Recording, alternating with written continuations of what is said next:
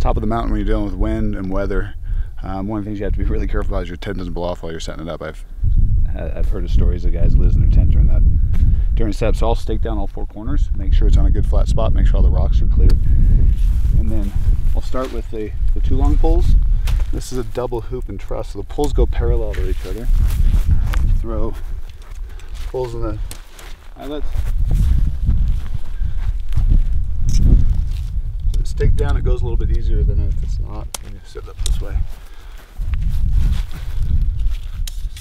And the poles then hoop across.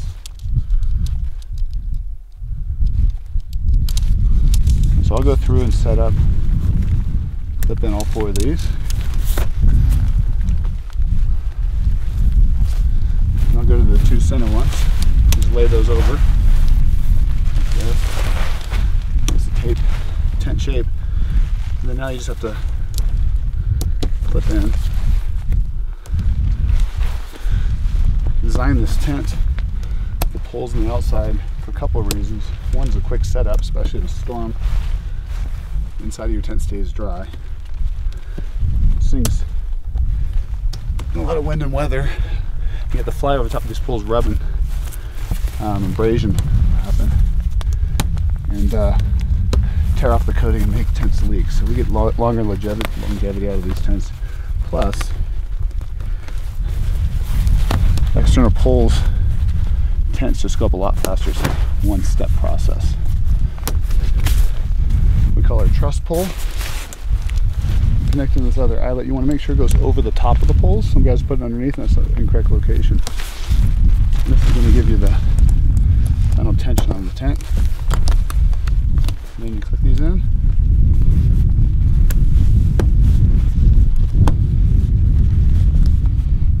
Stake out your vegetables, and you are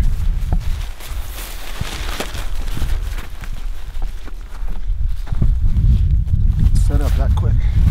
Mountain Star and Storm Star tents come with guy lines, but you want to wrap either the cord or the webbing around that tent pole versus just having it come out of the seam. It helps take some of the pressure off the seam.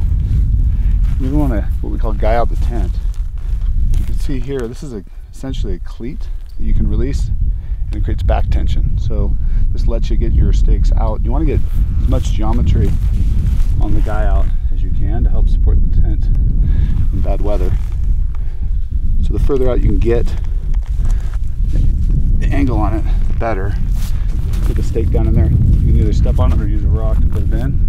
I'm going to stack rocks on all of our anchor points to make sure if the wind gets up really hard, it doesn't pull our stakes out and blow your tent off the mountain. I've seen it happen. All of the Mountain Star and Storm Star tents are well ventilated. You got a front vent and a back vent with what we call a kickstand, which is this webbing enforced tube.